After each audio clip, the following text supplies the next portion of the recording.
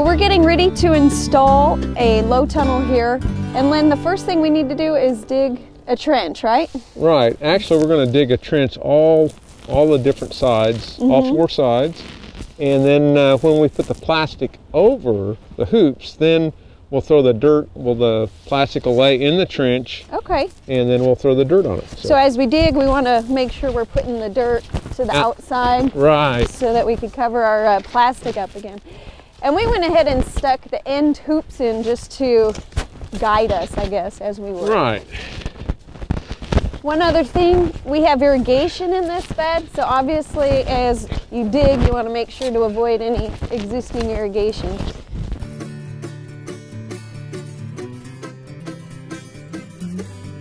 You know,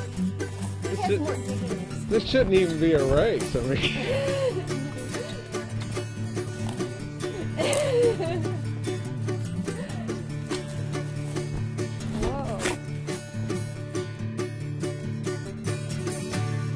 Now that we have our trench dug, we can install the hoops. You bet. And you go ahead and start yours down. Okay. Okay, and then I'll start mine down. And how far do we want them in? Oh, however high you want your tunnel, but I think that looks about where even. we were at. And you want it deep enough to be stable, of course. Yeah, this is Oklahoma. The wind blows a lot, so. And we're just trying to evenly space these the length of our bed. Okay. What? There we go. And next we pull our plastic across. Yeah, it looks like this one ought to go down just a little bit more. Okay. Yeah, that was high. And again, we're just using, well, we have a heavy grade plastic that you would use on greenhouses, but you can use a much less expensive variety. Let's just walk it down like this. Okay. And as we measure our plastic, we're going to pull it past the end hoop a few feet. Yeah.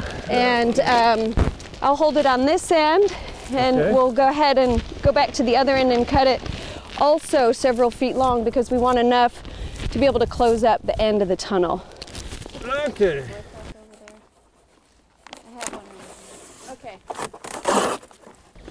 Okay, now that we have it cut, we want to open it, and this is folded in half, so I'm just holding the middle point around the center of the hoop so that it's about even on each side. And you made some nice little clips, PVC cut up, and we'll just do that through the length of the bed and open it up. How tight do we want to pull the plastic? Oh, you get as tight as you can. It doesn't have to be super tight. I think you've got the right end there. Okay.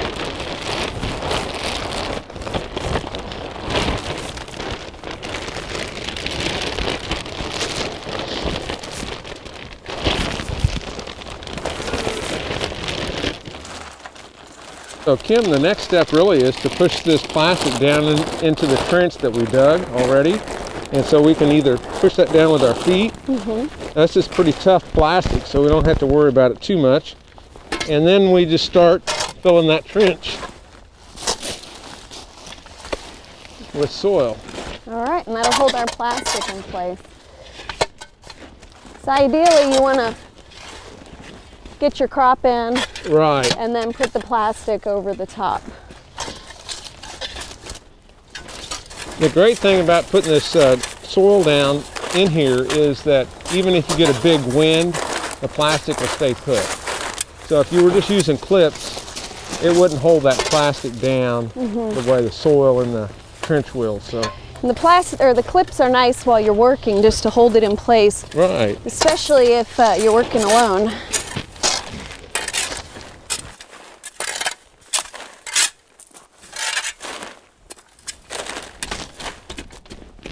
All right, now that we have the edges all buried in plastic and the crop is planted inside, we just wait and let it grow, right? Right.